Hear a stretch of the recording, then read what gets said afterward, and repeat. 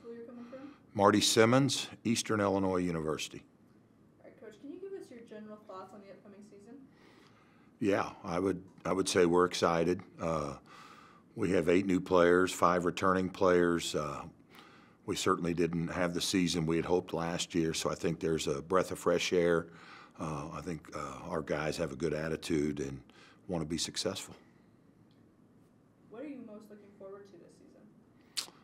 Just growing and having a growth mindset and just getting better, making that next step. You know, this is year 2 for us, being a really hard team to play against, having a chance to compete for an OVC championship, but also just continuing to build relationships with our players and watching our players continue to build relationships and building what we'd like to call a championship culture.